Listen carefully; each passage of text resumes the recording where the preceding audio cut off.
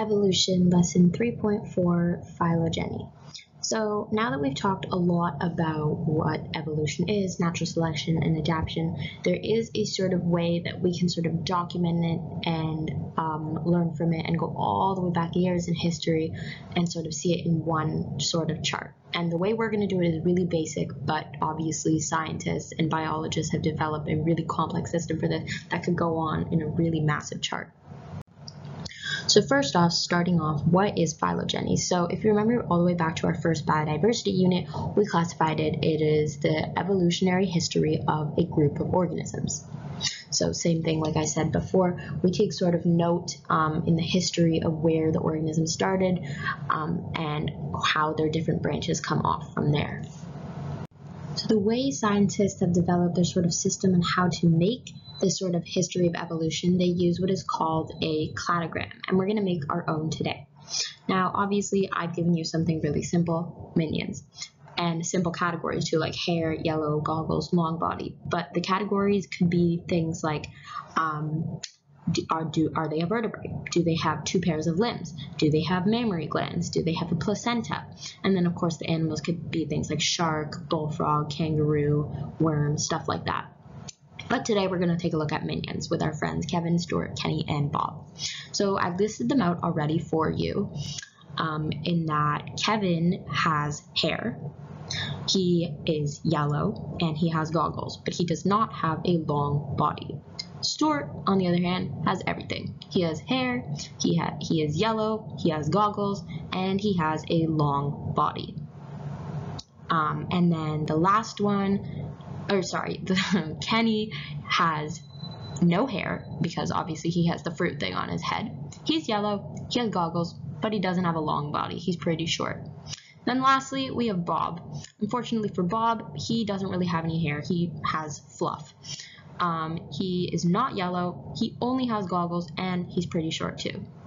So I've written sort of that out for you, and you can sort of see that there's kind of gaps, and some people are missing something, some people have something, and on the other side that I'm going to show you, there's a reason for that, and that's sort of what evolution is.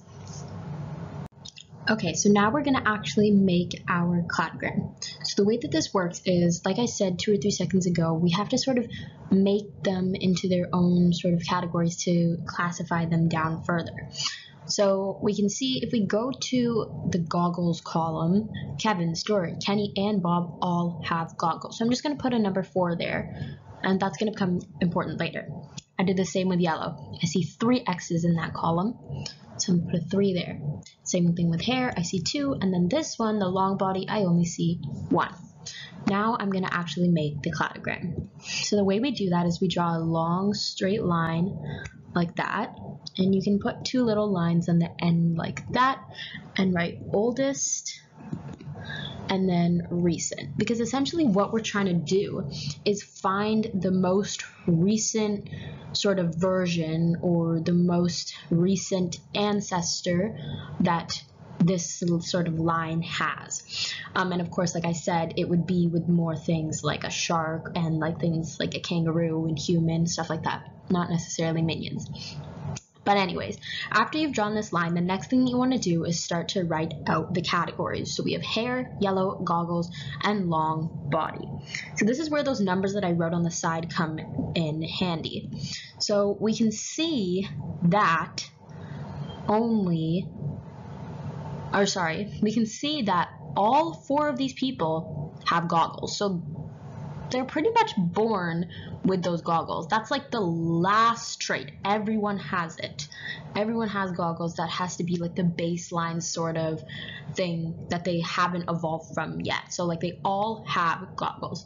No if and or buts about it. They all have goggles. So that's why we're going to put goggles closest to the oldest side. Then we just start moving up our 3, 2, and 1.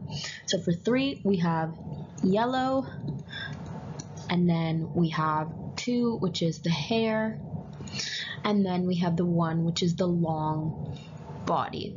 And now it's just simple from there. You're just writing the names of the animal, or in our case, the minion, where they sort of fall on this chart. So I always say just pick one and start. So we have, let's start with Bob. So we have Bob, and Bob only has goggles. So we're just going to put him, well, we're not going to put him here because he doesn't have yellow. So, and we're not going to put him here because that would imply that he doesn't have goggles, which he does. So we're going to put him right in the middle there. And we're just going to write Bob. We'll do the same thing for the other one. So let's move on to Kenny. So Kenny has an X by the yellow and by the goggles. So we can move him past the goggles and past the yellow. We can't move him past the hair and put him here because he doesn't have hair. So we put him here instead. And then we just do the same with Kevin. I'm going to jump to Kevin first just for a second just to show you why, because Kevin only has 3 X's, which means he's missing one thing as well, just like Kenny and Bob were. So Kevin has goggles, so we can check off that for him. Kevin is yellow, and Kevin has hair. So Kevin has evolved all the way to hair. So we're going to put him here. We're not going to move him past the long body line because he does not have a long body. And our last one, or our most recent evolved one, is going to be Stuart. And we're going to write him right there. And that is it. That is how you make a cladogram. Now, when you get more into this, and you might not even, this might be the simplest one that you could do.